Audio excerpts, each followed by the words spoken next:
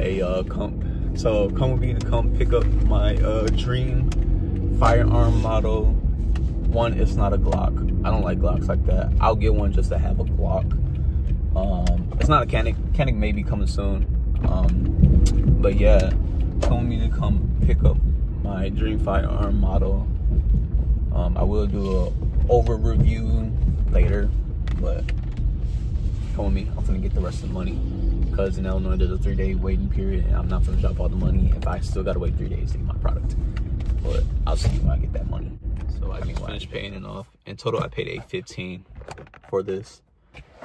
I gotta flip it around. I gotta show y'all. It's so beautiful. Oh my god, ignore the view, but I'm gonna flip this.